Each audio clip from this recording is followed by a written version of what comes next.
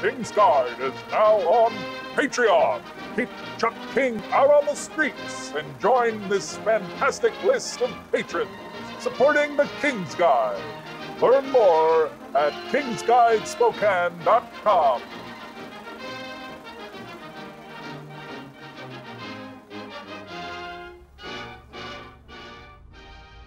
To most people, this lot at the corner of Hamilton and Foothills Drive is probably just another industrial property. Now, you guys are from Spokane, are you? Yeah. Okay. Do you recognize this property here at all? Of course. What is it? It looks like every Spokane property. We took a quick trip to the Bing Crosby Theater earlier this fall to see if any of the skiers going to the Warren Miller film might know what was produced at this property years ago. Is it about skiing? Yep. Now, this is in Spokane. No. Have you ever seen that facility there? No. Know the location of that? No, okay. I do not. There's an old barn, a two-story shack, a warehouse and a shop, and an old office building. Now, do you recognize this property at all? No. It's on Hamilton, here in Spokane, Okay. about Foothills. All right. It's a 3-acre complex. Used to manufacture a product here in Spokane. So this is a location here in Spokane. Okay. Do you recognize that at all? I do not. The company that operated here, though, and the products they built are familiar to millions of people. Oh my gosh. Is that Mount Spokane? Yeah. Mount Spokane, Yeah. yep. Cool. Well, that looks like a chair. I don't know, is that Mount Spokane? It is, yep. It's been years since I've been there. I night skied there when I was in high school. Sure. My first ski ticket at Schweitzer was, season ticket was handwritten, so. Oh, nice. Oh my boy. gosh. Do not recognize that. That's a space age looking one there. Yeah, it definitely is. I'm like, future? Oh, right, yep. There's the Vista House. Yeah. Yeah. Yep. They had him closed. Mount 1958. Wow. Yep. There's a solid chance everyone in Spokane and the inland Northwest has used or seen something this company built. Wait a minute, is that the tram company? There you go. That's Okay, right. well done. Yep. I take my car, I think, around there by flashes. No, it's Riblet.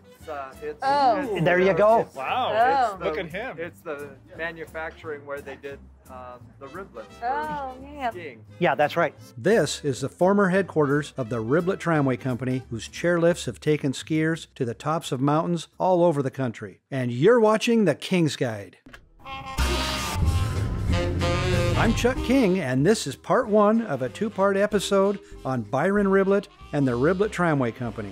Today, we're exploring the life and home of Riblet Tramway Company founder Byron Riblet, Spokane's forgotten genius. Most people think of him as the tramway guy, especially the ski chairlifts. He was more along the lines of the civil engineering. He platted out most of the city. He did the Spokane Waterworks, the Upriver Dam project. He was involved offhandedly with the Panama Canal, a multitude of entrepreneurial adventures that he was on, and obviously a lot of it's the tramways, but he did so much more. Riblet Mansion up by Arbor Crest Winery, or the... Kind of. Partly. Many people today confuse Byron Riblet with his brother Royal, mainly because of the famous mansion that Royal built, originally called Eagle's Nest. Royal's home and property are now known as Arbor Crest Wine Cellars. In contrast, Byron Riblet built his mansion in a quiet, secluded location on the Little Spokane River, and his story has remained, like his home, quiet and mostly unknown.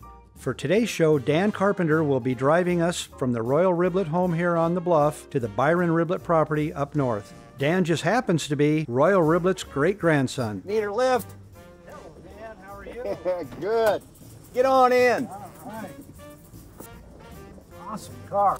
Beautiful. Thank you.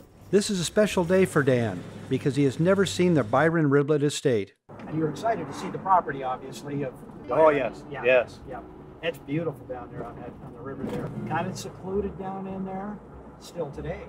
Yeah, I'm really looking forward to this. It's one of my bucket list things to find out about my family's history on my dad's side, and answer some of the questions and see what things were there then.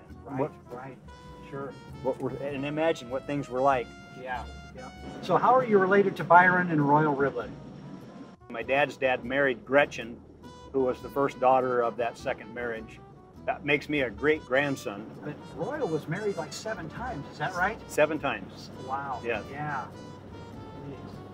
It turns out that Dan's grandfather, Frederick Carpenter, and Royal Riblet's daughter, Gretchen Riblet, eloped on March 1st, 1927. When asked about his daughter's wedding, Royal Riblet would only confirm that he knew that it had happened. Royal may have been tight-lipped about his daughter because they were estranged from one another after the death of Gretchen's mother, Royal's second wife. Here was Royal Riblet with the house on the cliff over the valley, and one of the most prominent people in the Spokane area. And when his second wife dies under curious circumstances in Nelson, British Columbia, she was put out to pasture at an orphanage. So my Aunt Joanne carried a lot of animosity because of how her mother was treated in her childhood. Royal. How Royal treated her poorly, yes. Yeah, wow. So what orphanage was it? I don't know. I think she was moved around. Okay, that's true.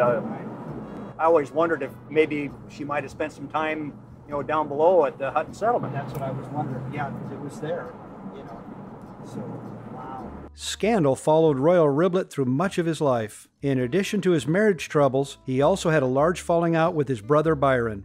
It appears that Royal was embezzling funds or selling parts or, for tramways during the Depression to make up some cash, I guess. Yes. A lot of that has been kind of hidden over the years. It has been. More has come out recently, but when I was young, I went to school down here at West Valley, and we all thought Royal Riblet invented the tramway. Yes. Tramways were actually around before that. They had been used in mining in the 1860s and 70s. And Royal got apparently around 40% of the business. Oh. So he was a fairly big holder in the company. Oh, yeah. So that's how he ended up getting the money to build this house, obviously. Yes. Up here. But then after the 30s, when him and Byron had the falling out, they apparently never spoke again. Never did. Yeah. It was a break of the family, a breakup. Yeah, that's pretty sad. It seems Royal Riblet may have been quite a character, speaking politely. Well, my aunt had several names for him. He was a womanizer. And then after that, she'd say, well, at least he married him. And he was a scoundrel, according to her. That probably was about the taking money from the company. And a four-flusher, renaming or using a name so similar to Riblet Tramway. The term four-flusher is not someone who flushes a toilet 4 times. It comes from the game of poker, specifically when someone is 1 card short of a flush and they bluff on the hand. So a four-flusher is a slang term for someone whose bluffing or bragging is close to the real thing but unsuccessful. When Royal and Byron went their separate ways, Royal started a company named Riblet Airline Tramways and tried to get a piece of the tramway business. And he apparently built one tramway that didn't really fare too well. Single cable across the Spokane River up to Arbor Crest. Right. Well, I saw it 5 passengers could get in the thing. I wonder how safe that was. The engine was in the cart, so you were breathing exhaust and the heat off the engine, and with 5 people, you imagine the sag in that cable. It wasn't very comfortable and it wasn't used very much, according to my aunt, Joanne. So it wasn't something that people went out every day and got a ride up to the top. It was an advertisement. He was promoting himself.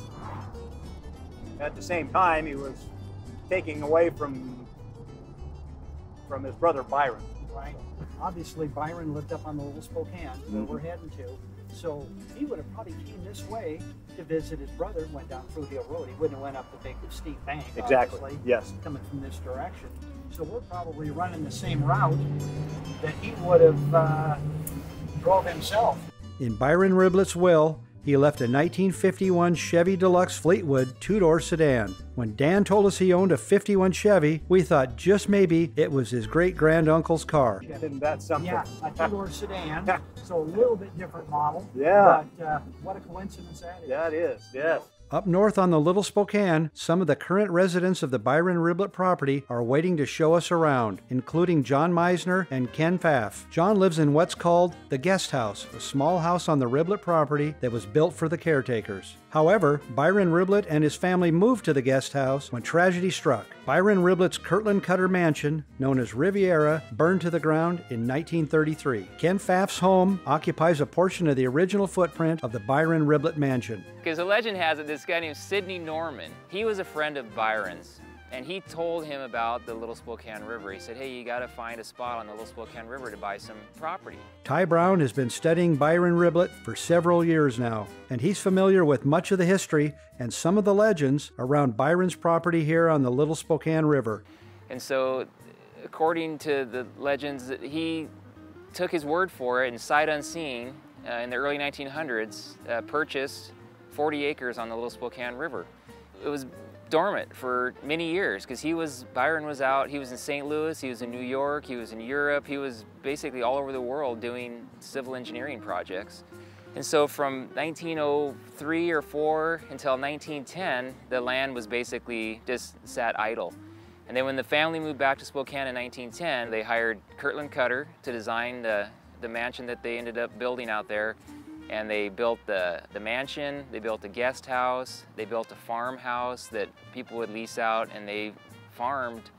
And then the area around their house on the Little Spokane River, that was basically a place for all their friends to come and socialize. Shortly after Byron bought the property, the Dartford Lumber Mill offered him a sum more than he had paid for it, just to harvest the timber on his land. But Byron set the offer aside and forgot about it, and his remote paradise on the river here kept all its natural beauty. So here we are coming up to, wow. I would just pull right over into here. I think, okay. Yeah. And I think it's probably good to shut it off here.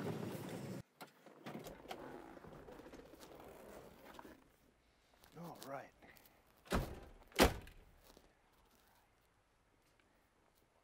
Wonder what these are.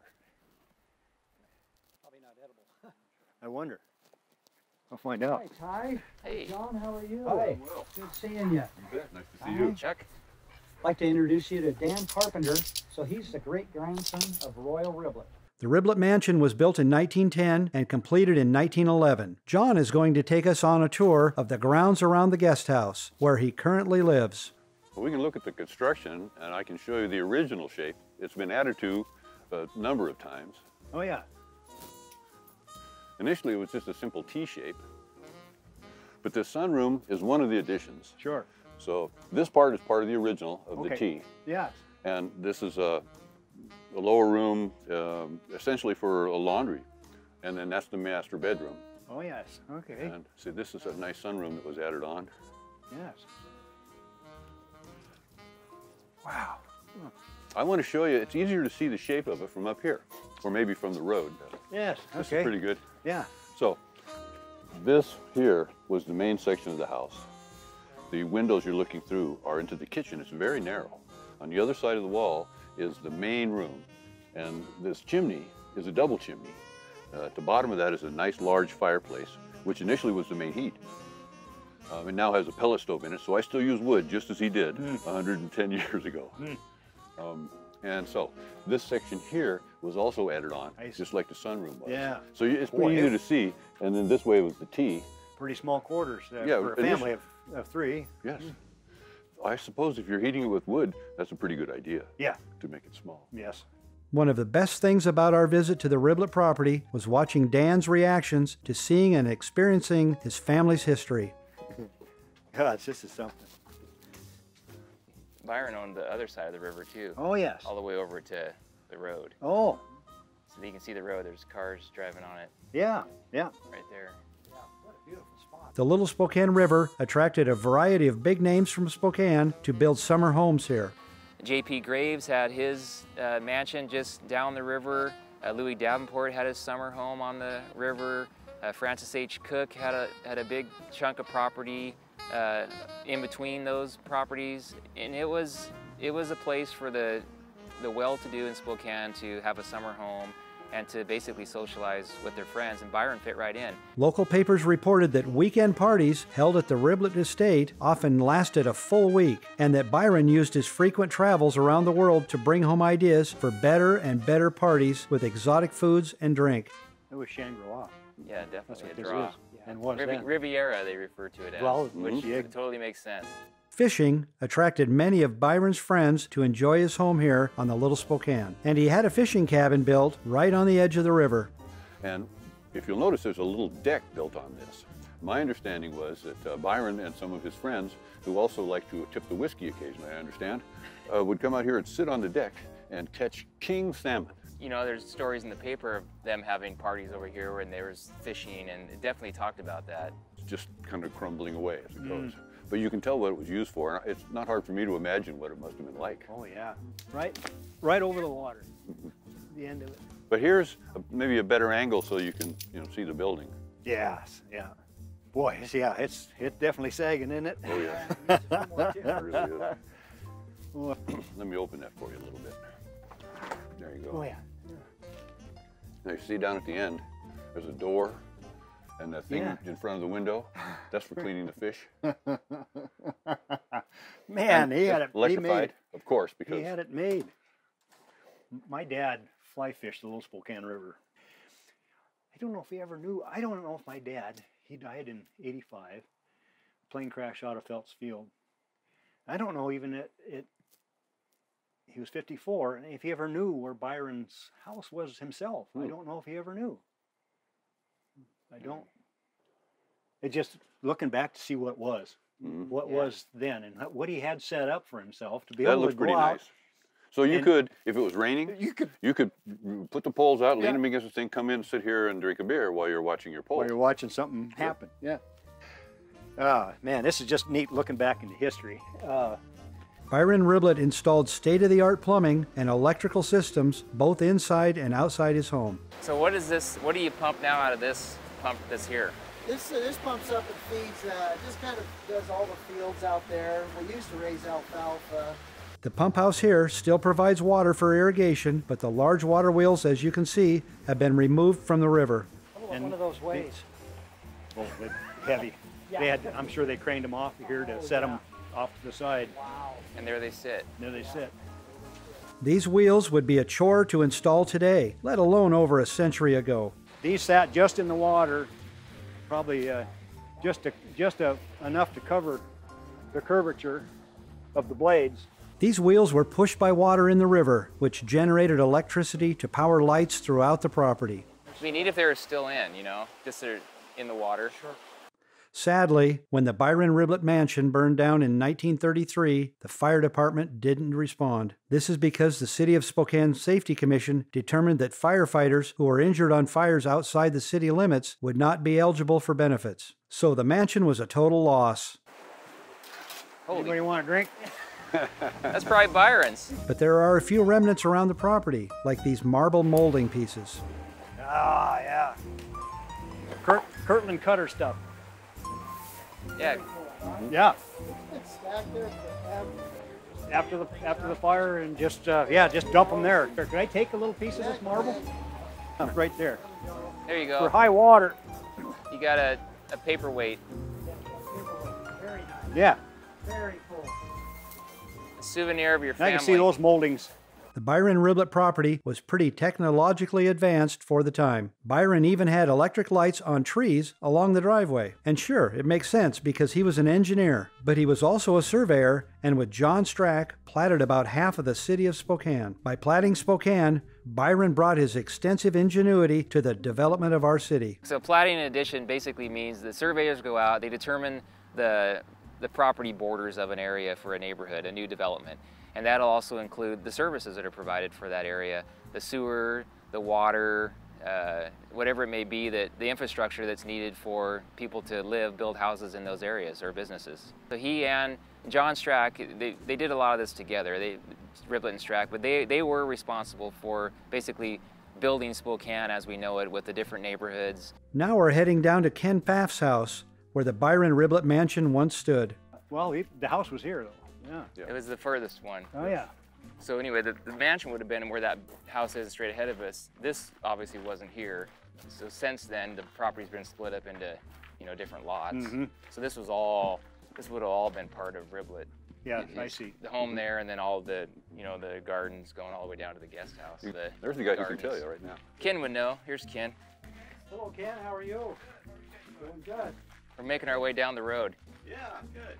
So we brought Dan Carpenter with us. Hi, Ken. Nice to meet you. So, yeah, great-grandson of Royal Riblet. Right. I saw you at the celebration. That's right. Yeah, yes. that's right. Yeah. Yeah. You guys talked? I didn't. Yeah. Good. I didn't talk with you long enough, but I know, you got the spot where the house was, the mansion. That's right. Yeah. Riviera. Yeah. I think it was partly on this property. I see. Sure. Boy, did he ever have Had a beautiful spot. Yes. Yeah. Just everything. This is a picture of the home. So the porch that was here is this. And so there were 4 columns that were kind of out here. And this was, I think, the center of the home. So this is the actual That's the home. Riblet, That's Byron? the house. Really? Yeah. How'd you Picture come? Where'd you come? We found that somewhere, huh? yeah, Wow. Yeah. It's quite a house. I'll have to have you send me that picture. This gazebo's neat. Yeah. Used to be a footbridge across the river here. There was a bridge that went from this gazebo across the river to another one on the other side. Mm. And I think Ty had a picture of that. Aerial picture, yeah. Picture that showed the kind of a little white line that was apparently the bridge there. Right. After being at Arbor Crest today, this wall reminds me of that. Yeah, Yes. Doesn't it? I mean, that kind of. That was probably shared. That would date back to the time they were Oh yeah, getting along. because he built that in the 20s. They were partners. So yeah. this totally is reminiscent of Eagle's Nest. And then I've got there's a picture of the spokesman, I think, it's shooting this way, and it shows them, they had these steps, and there's kind of a rock sidewalk down in here. It's oval shape. It had a fountain at the end. It's kind of a, I think she called it a rose garden or something. Mm. This center picture, I'm sure, is right here. Sure. This It's oval. got that footprint, doesn't it? Yeah, you can see some of the stones still here. Sure. And then they're sitting there having tea, and there's a little fountain in the back, Wow. which is the hole in the ground for the fountain. That's so cool. You could just see that happening. Yeah. Right here. Yeah. The renewed interest in Byron Riblet's history was sparked years ago when Jim McLefresh discovered that Byron and his family's ashes had not been laid to rest. Boxes containing the ashes of Byron, his wife, and his daughter were in storage at Fairmount. It really started, I was reading a book, and the main thing that I was interested in, it was surveyors within the Spokane area. And I got to the Byron story, and at the very end, it said that his ashes were still up on the shelf at Fairmount Cemetery. So that set me in motion saying, that is wrong.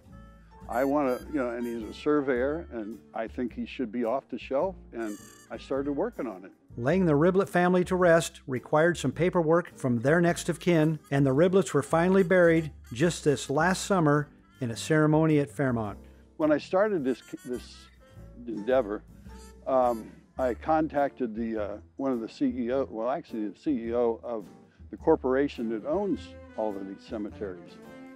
And I told him what I wanted, what I was trying to do, and he said, you have my full support, whatever you need, that Fairmount will give it to you. A few weeks later, a monument to Byron Riblet was unveiled at his gravesite, organized by the local Historic Monuments Committee. On the next episode of The King's Guide, we'll be continuing our exploration of the life and work of Byron Riblet, focusing more closely on the Riblet Tramway Company itself. Ty Brown and I will be accompanied by the Riblet Tramway Company President, Doug Souter, as we drive to several historic sites in Bob Olson's 1962 Pontiac Grand Prix. We'll even get to go inside the Riblet Tramway Company offices and take a peek at film rolls of tramway installations that have not been seen in over 60 years. Among the reels, we found color footage from 1939 of the Magic Mile, the Riblet Tramway Company's first chairlift and the longest in the world at the time.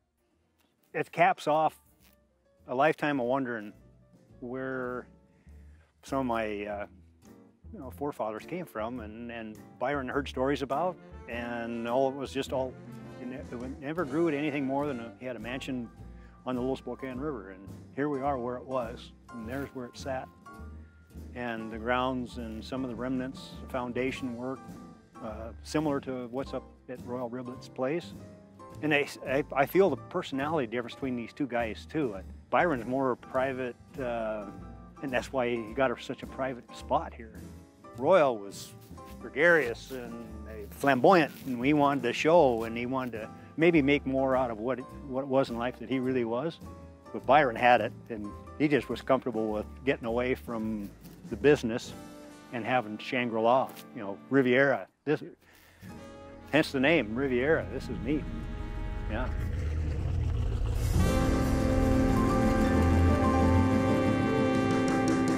Special thanks to John Misener and Ken Pfaff for showing us around their historic properties. I'm Chuck King. See you next time on the King's Guide. Now the story of two local history nuts who love making frequent local history programs. One of them helped found the Spokane Valley Heritage Museum, but also worked full-time in a local meatpacking facility. I just retired. I'm never coming back. The other is a former publisher of Nostalgia magazine, and at the start of the pandemic, he became the city's worst Uber Eats driver. Hey, wait. Is this your customer's food? It was. Whoops. Together, they produced The King's Guide, or Chuck King's Guide to Spokane History. In their first season of shows, The King's Guide featured all kinds of stories about local pioneers, engineers, racketeers, mountaineers, and maybe a few jerks and weirdos. Their second season is even more ambitious than the first. Every episode of Season 2 will feature a different classic car, owned and driven by a local collector. You can keep Chuck King out on the streets by supporting The King's Guide on Patreon. Your support is essential for The King's Guide to continue. Learn more at kingsguidespokane.com. It's The King's Guide, or Chuck King's Guide to Spokane History.